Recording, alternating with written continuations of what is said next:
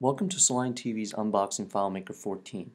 I'm John Austin Lamprecht, and in this video I'll be showing off the new ability for popovers to render over web viewers.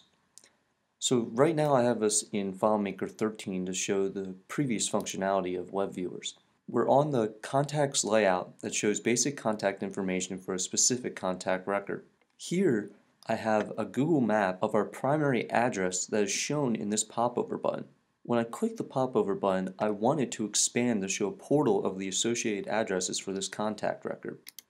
As you can see, I click the button and we can see the beginning of the popover the render. However, in versions before FileMaker 14, nothing could render over a web viewer. Web viewers would always render over any other object in FileMaker. So the only way to actually get this to render was to move it up to a position where it didn't overlap with the web viewer.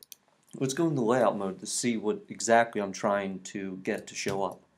So in layout mode, I click my popover button and you can see that I just want a simple popover that had the portal of my associated addresses with a flag that shows my primary address. Let's switch over to FileMaker 14 to see that it now works and that it can render over web viewers. So switching over to FileMaker 14, we're on the same layout with my web viewer and my popover. And when I click on popover, it now expands over the web viewer. And also when I click on it, the primary, to change it to 204 Old Lancaster Road, it now switches and updates the web viewer. Why is this an important development?